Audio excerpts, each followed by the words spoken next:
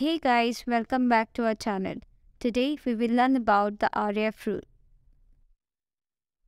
The Royal Air Force rule, also known as RAF near point of rule, is routinely employed instrument in ophthalmology and optometry practices to measure near point of convergence and near point of accommodation. It was originally developed in United Kingdom in mid-1950s to assess the visual ability of the individuals in US military. Talking about the design of the instrument, it has four-sided cubical target drum. Targets used are a reduced Snellen chart, a section of General Post Office telephone directory, Times Roman typeface, and a dot on a line. Target 1, 2, 3 are used for measurement of NPA and target 4 is used for NPC. The next part is the square rule, which is 50 cm long and has four sides which are marked differently. The first one is centimeter scale. The second one is accepted age scale. The third is scale indicating the positions of normal and abnormal convergence.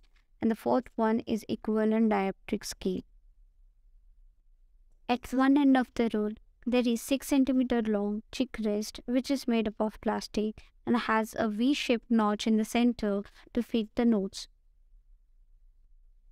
At the other end of the rule, there is a handle which is used for support. The target drum is held on the slider with which we can move it forward and backward. Measuring NPA using RAF rule.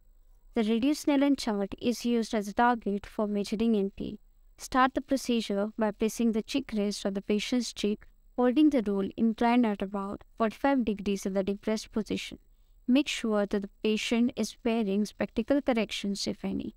The patient is instructed to focus on the target one line above PCB.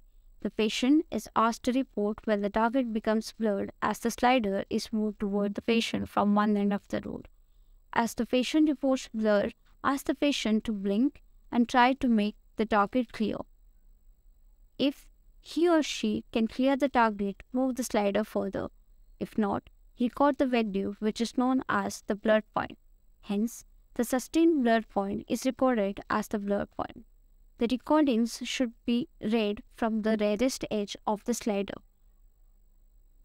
After this, you have to instruct the patient to report when the target becomes clear as you move the slider away from the patient.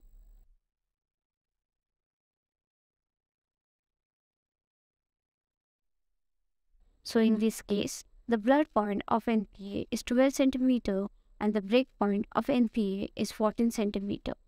This procedure should be repeated monocularly by occluding one eye at a time using occluder. Measuring NPC using RAF rule. The dot on the line is used as a standard target for measuring NPC. We can measure both subjective and objective NPC using RAF rule. In either case, the placement of the RAF rule is same as in NPA measurement. To measure subjective NPC, the patient is asked to focus at the target. The patient is instructed to report when the line separates from the dot, as the slider is slowly moved towards the patient's eye. When the patient reports double, ask the patient to blink and try to make the target single.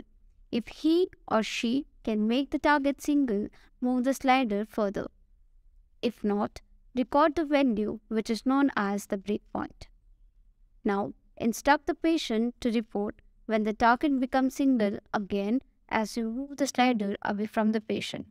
Record this value as recovery point. In this case, the break value and recovery value are 8 cm and 12 cm respectively. To measure the objective NPC, examiner have to observe the movement of the eye. If one or both the eyes diverge from fixation, note down the value as breakpoint. Move the slider back and look when both eyes refixates. This point will be noted as recovery point. Thank you for watching the video. Please do like, comment and subscribe our channel. Reach us out at optominsight.com or the email ID given in the description.